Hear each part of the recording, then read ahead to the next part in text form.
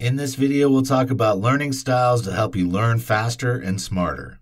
As mentioned in the just concluded chapter, everyone has a unique style that works best for them. This explicitly connotes that learning styles aren't a one-size-fits-all kind of thing, because what works for a fellow may not work for the next person. What are learning styles? In a world where we're constantly exposed to need to learn before we can thrive, the system or the techniques that do help us to learn are the learning styles. Speaking of these styles, different experts have put forward several types. There are more than 70 different learning styles according to Vanderbilt University, and several schools of thought on learning have also suggested ample distinct types of learning styles.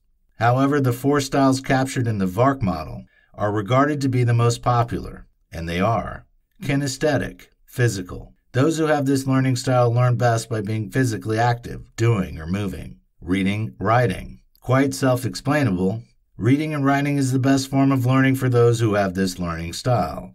Auditory, oral. Learners who have this learning style learn best by hearing. Visual, spatial.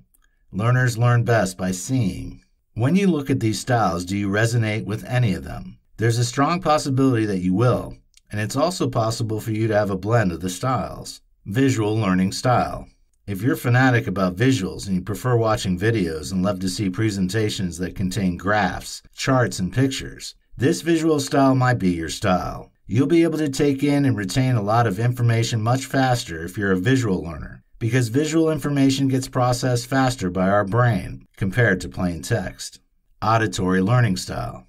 There are some people who find it easy to learn what they hear. This kind of learner will go to classes and won't bother much about reading, because they're sure they'll perform excellently by just listening to the lecturer, teacher, instructor, or later find audio to listen to. People who fancy listening to audiobooks and lectures find the auditory learning style to be quite apt for them. Reading, writing, learning style. People who have their minds easily imprinted by the words they read and write do enjoy reading and writing, and such people do have reading, writing as their most suitable learning style. If this is your main learning style, with little effort, you'll be able to retain chapters, paragraphs, and ideas. Kinesthetic learning style. There are some people who love to get active and get their hands on. People like this will find the kinesthetic learning style to be the perfect learning style for them. People like these are often fanatical about participating in experiments and practical activities, and may tend to frown at theories. Tips for faster and easier learning. Number 1. Match your dominant learning style. It's high time you started working or finding out which learning style suits you best. And the way to do this is to start applying these techniques. As soon as you're able to find out your predominant learning style,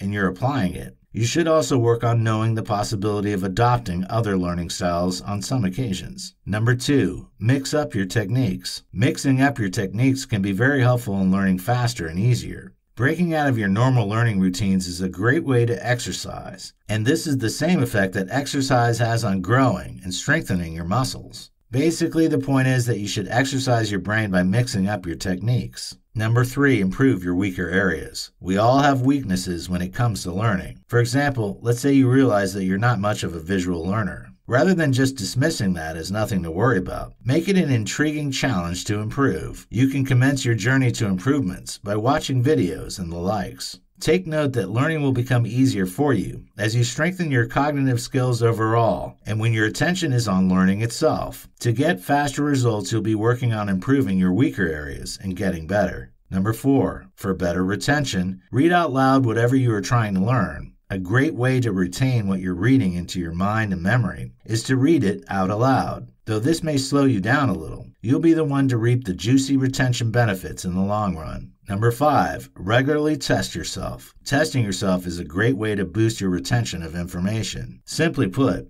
whatever it is that you feel you're struggling with, keep testing yourself to see how well you'll perform. For more free educational content, visit learnforfree.biz.